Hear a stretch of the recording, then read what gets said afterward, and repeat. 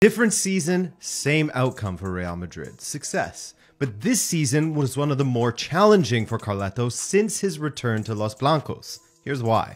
Starting the season off with 2 ACL injuries in your squad is bad. And worse yet, when they are to your starting keeper and a center back in Courtois and Militão, who would be joined by David Alaba in ACL rehab by December. This meant Ancelotti was without 3 of his defensive pillars for the majority of this season. But when squad mates fall, others rise, such as Tchouaméni, Nacho, Rudiger, and Lunin. Where some clubs would crumble under these injuries, Real Madrid went on to break their single-season clean sheet record and have the 3rd best defense in Europe's top 5 leagues. In the attack, they had to pivot when Benzema decided to leave, meaning Real Madrid's shape would change multiple times throughout the season from their familiar 4-3-3 to a 4-4-2.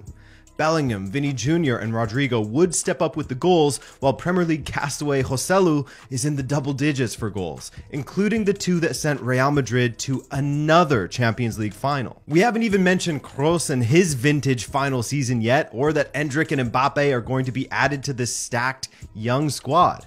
Things won't get any easier for Real Madrid's opponents for years to come.